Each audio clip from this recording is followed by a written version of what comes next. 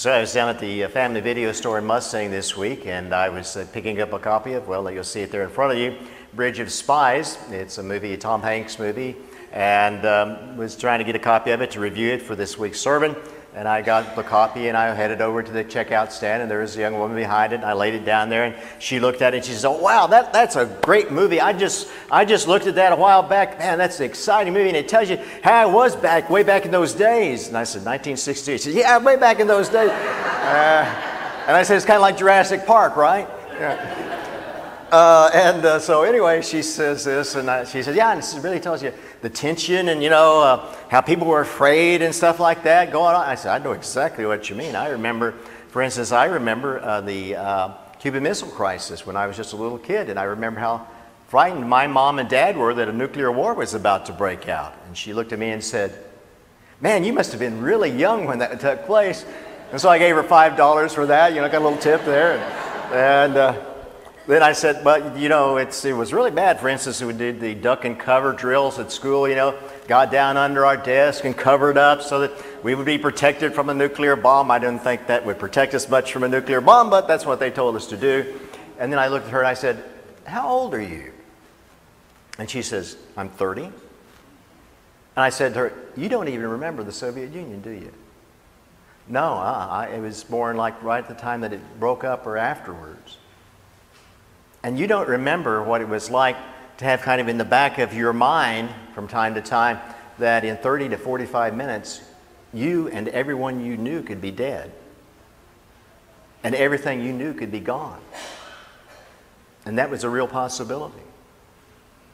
"No, I don't remember that." I said, "That's what it was like." It was a time of fear and anxiousness at what might happen, 17 years or so after 71 million people had been killed in World War II. It's a tense time. Now, this movie deals with that time, and it deals with what happens with a guy by the name of James Donovan. Donovan was an attorney in Brooklyn, and in this true story, he is asked to represent Rudolf Abel, who was a Russian spy who was captured, and to represent him in the U.S. court system. And subsequently also, Abel was taken to West Berlin, where he was to negotiate the hostage swap, the exchange, the ransom, letting go Abel, the Russian spy, in order to get back Gary Powers. You may remember Gary Powers, the U-2 biplane pilot who was shot down over Russia. And also in the process, Donovan wanted to get back this guy by the name of Frederick Pryor, who was a young college student that the East Germans had put in jail. And so it's a story about some significant events, but really the core of the story is not so much about the events as it is who this man, James Donovan, was. And if I would describe it in this movie and in real life as well, James Donovan would be described as a man of principle, a man who believed in standing up for his principles. And one of the principles that he stood up for, I guess I would call it the rule of law. Now, the rule of law goes back literally into the Scriptures. If not before that, in the Scriptures, for instance, if you look at the Gospel of John, at one point Nicodemus standing before the Sanhedrin there, and the Sanhedrin is talking about arresting Jesus and putting him to death, and Nicodemus asks these people, he says, does our law judge a man without first hearing what he has to say? In other words, don't we first have to hear him and get testimony from him before, according to the law, we can condemn him? Or looking back in the Old Testament where it says that the foreigner in your gates, says the Scripture, the foreigner in your gates has the same rights as the Israelite citizen. Or look back in the Scripture and look at how many times it's said over and over again, portrayed over and over again, that no, not even the king, not even the queen are above the law of God. That they're under the law of God. And when they tried to act as though they were above the law of God, God sends prophets to them to challenge them on that. And also things come and happen upon Israel that get them back, drive them back into the right way. This idea of the rule of law is as deep as Scripture. And so here's James Donovan. He believes in the rule of law. He believes in equal justice under the law. He believes that everyone is innocent until proven guilty. He believes in that everyone has constitutional rights. Even foreigners have constitutional rights because they're in our gates, as the Scripture says. And he's asked to represent this guy. Now, that's not a popular task back in those days, to represent a Soviet spy. But he's willing to do it to make a stand for principle. And so he goes to meet with this guy, Rudolph Abel, and this conversation I want to show you is a conversation between the two of them, James Donovan, the attorney, and Rudolph Abel, the spy that he's representing. And Abel cannot quite imagine what this guy is trying to pull. I mean, he's used to Soviet-style justice, and he thinks that, Donovan is there representing the CIA trying to pull something, and Donovan is trying to tell him, no, I don't work for the government, I work for you. I represent you to the best of my ability. Listen to this first conversation. That's a great line you hear several times in this movie. This is big trouble. Would it help for me to worry about it? Does it help to worry about it? Nah. Okay, so Donovan's going to stand for his principles, even with this guy he's pretty confident he's a Soviet spy, looking for atomic secrets. And as I was watching that, I thought to myself, okay, so if he's willing to do that for his principle, what should a Christian do? What principles should we stand for? What principles should the church stand for? Yeah, I was thinking about, for instance, where in Acts of the Apostles, Apostle Peter gets up and he says to this group of basically hostile people there in Jerusalem, he says, I want you to understand that there is no other name, and he's talking about the name of Jesus. There is no other name by which you must be saved. He says, this is what the church believes. The way, the truth, and the life is Jesus. This is where we take our stand. Or I think about not simply that, but sometimes in the moral stands that a Christian is called to take in life. For instance, when at work you're being pressured to do something that you know is not legal or you know is not particularly ethical, would you be willing to take a stand against that for the name of Jesus? Or when your friends, for instance, are gossiping about and running down somebody else, would you be willing to say, hey, look, I'm a Christian. I can't be involved in that kind of stuff. I'm not going to run down people. Take a stand for Jesus? Where could you take a stand for Jesus this week that would make a difference? Now, I need for you to understand that when you take a stand for the Lord, it has costs. You see that aspect really in this movie where it costs this guy by the name of Donovan a variety of ways. For instance, it costs him in his relationships at the law firm that he's working at, where his senior partner is trying to kind of undermine what he's trying to do, try to get him out of that. Don't do that. Don't be so fervent in your defense of this guy. Or in the judge, they're in the chambers with the judge that's going to try this trial about this spy, and the judge is sitting there, and the judge says, look, he says, I understand, we all understand this guy's guilty. Yeah, we're going to give him due process, and then we're going to find him guilty. Or the community, where he's hated for what he's doing. Or the cost in his family. There's a cost there in your family. In this next scene, I want to show you his daughter. You'll see his daughter, a teenage daughter, is laying there on the couch, watching TV. Watch the cost that it had for this man in his life in 1962.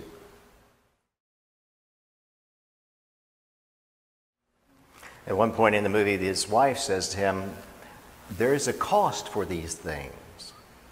There is a cost for what you're doing when you're standing up for this guy, when you're standing up for the rule of law. And as she said that, I thought to myself, wait a second, isn't that exactly what Jesus said? He says, if you're going to follow me, you've got to count the what? The cost. There's a cost for following me. It's not going to be kind of like a free ride. There's a cost for following me. You know, as I was thinking about that, I was reminded of something that happened to me last week. My wife and I, we went out to Portland, Oregon, and we flew out there, and then we went over to the beach because my wife, you know, she loves the beach and she loves the forest. I don't love the beach and I don't love the forest, but that's another story.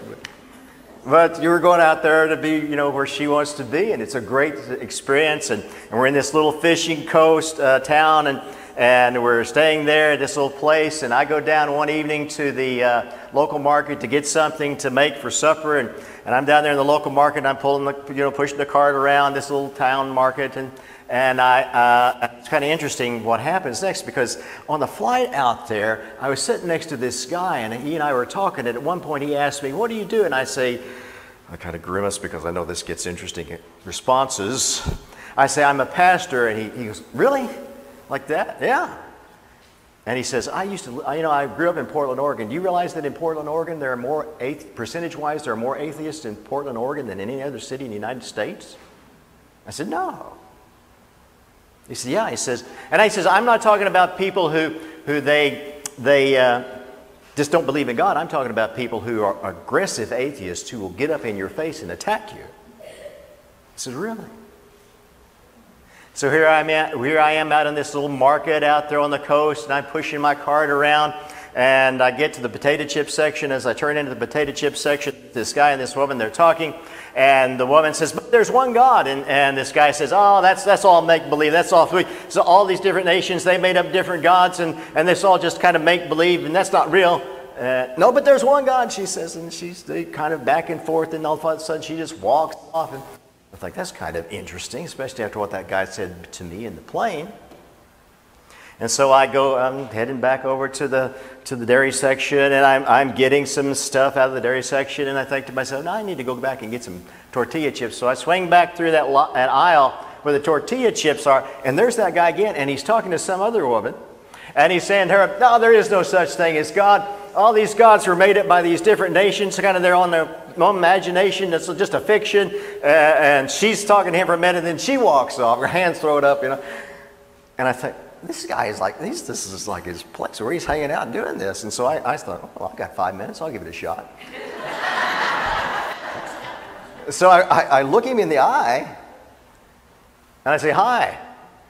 And he kind of nods at me, and he walks by me.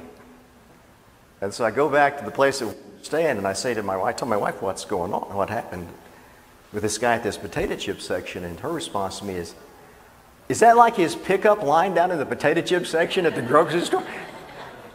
I said, "I don't know, but it ain't working for him if it is."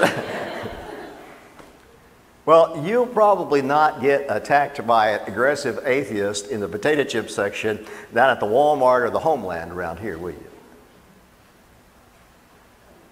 But there is more subtle sabotage of our faith that goes on.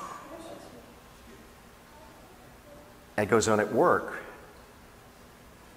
in the things that people want you to do, or in the way they look at you.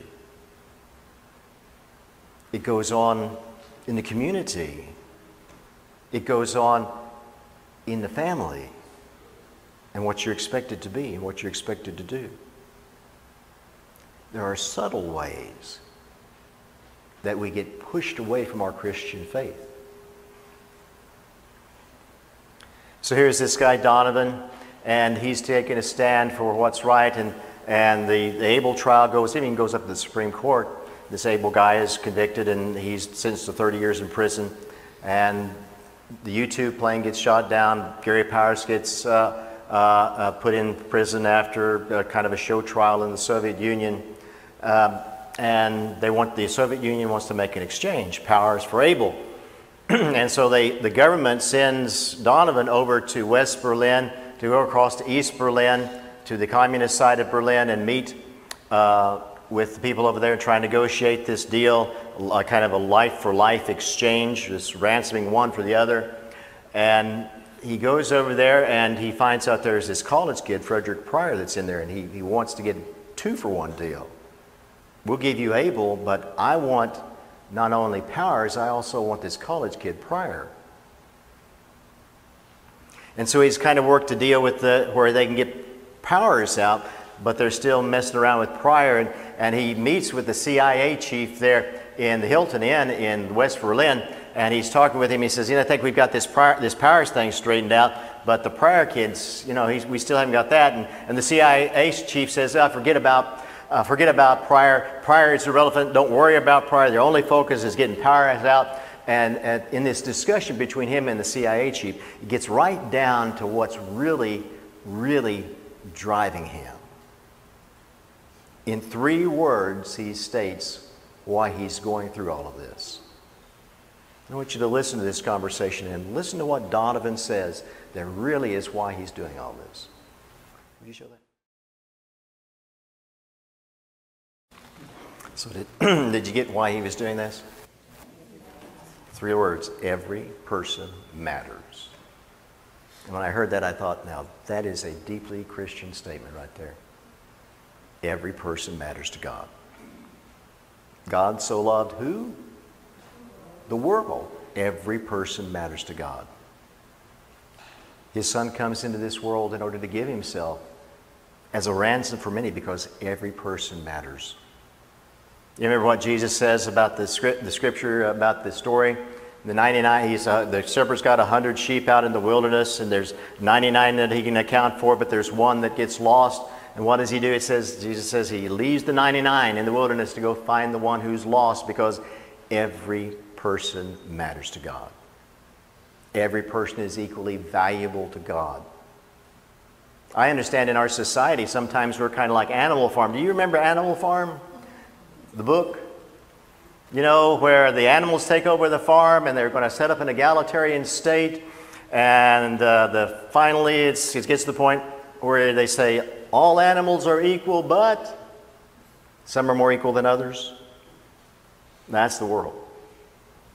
That's the world. This is God. Every person matters. Every person matters to me, he says.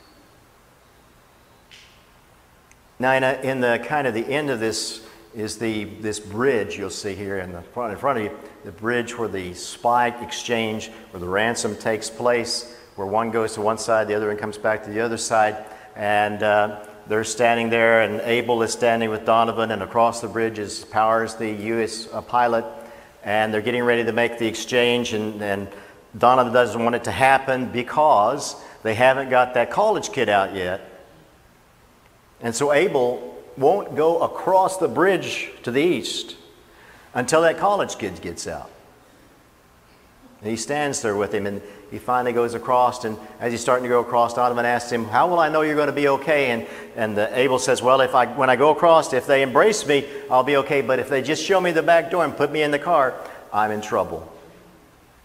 Watch what happens.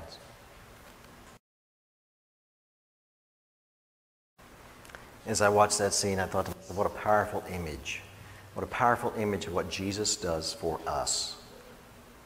He crosses the bridge from eternity and divinity to our humanity and our time. And why does he do that?